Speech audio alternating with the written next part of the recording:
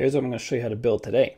We're on a website. If we refresh this website, we saw a little flash of loading there, a loading animation. That was a little bit longer. So this site loads pretty quickly, so we don't see too much of it. If you go to any page, you'll see this loading animation. And this is built right into Elementor Pro. So if you have Elementor Pro, you're ready to go with this, with what I'm going to show you in this tutorial. If you don't have Elementor Pro yet, I have another video that shows you how to do something similar without a plugin. I'll link to that on the card up above and the description down below. But if you want to get Elementor Pro to have this built right into Elementor, then click the link in the description down below. It is an affiliate link. If you end up buying through that link, I do get credit for that. Elementor gives me a commission, but it does not make it more expensive for you. It helps you keep making these videos for free. So how do we build this in Elementor? Well, let's close out of there. Let's go into the dashboard. Actually not. Let's go to Edit with Elementor and Edit Page. Edit any page on your site because it's in the site settings. It's global settings. So if I click on the hamburger icon, go to Site Settings, go to Page Transitions, we have Preloader right here. And it shows us a little preview of the animation.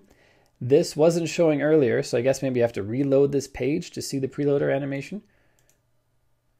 And you can change the size, make it bigger, because it's pretty small if you put it way down here.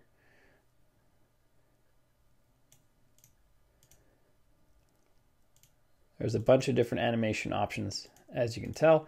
Click through all those to see the one you like. The duration makes the animation shorter or longer.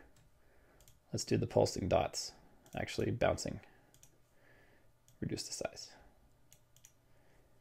So if you go really short for animation time, looks kind of goofy.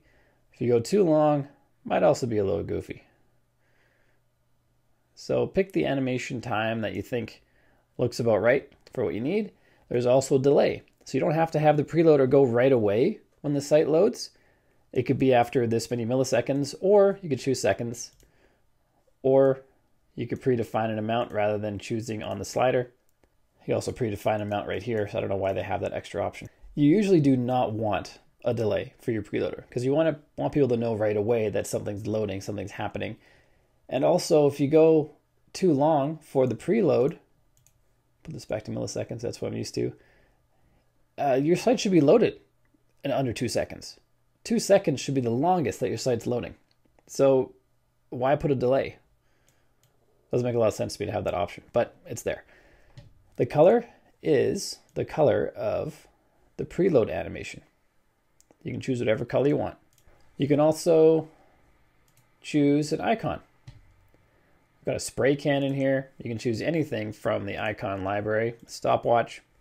You can add some animations to it, make it bounce.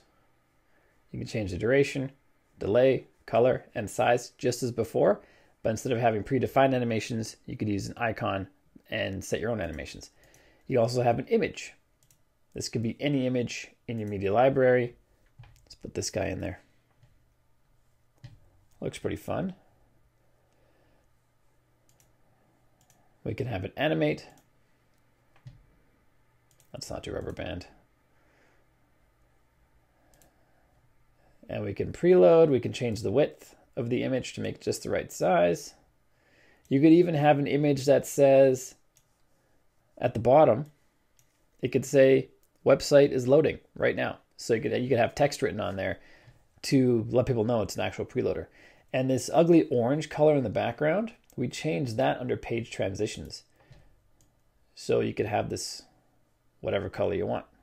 You could maybe change the opacity so you could see the website loading in the background, maybe as it comes in, but I don't know. You can also have a gradient in the background. That's pretty cool. Let's put the opacity back up. The gradient looks pretty nice with some appropriate colors to kind of match the doggy there. And there you go. That's all the options for the preloader built into Elementor. The big drawbacks that I see with this, if we head back out to the main website, what I like is that it loads when you load the homepage or any page on the site. When someone comes from anywhere on Google, anywhere on any search engine or social media, that will preload to make sure your site's loaded before it just shows a blank page. It shows your preload. But this happens on every single page now. So every page we go to, it has this preload option. And you can't turn that off if you're building it right into Elementor like we did, using the Elementor Preloader option. If you use the custom code option that I mentioned earlier that I have in a different tutorial, you can set specific pages that'll happen on the preload. You can have it only on your home page if you want. Ideally, you'll be on any page to visit the first time, but the code is not that smart either. So preloading is actually a pretty difficult thing to do. And this is the Elementor Preloader. So if you want to use the Elementor Preloader, this is how you do it. If you haven't done so yet, click subscribe and ring the bell so you don't miss any future videos. And then check out this video right here, which shows you how to create a Lottie preloader for your website with code that is used inside of Elementor.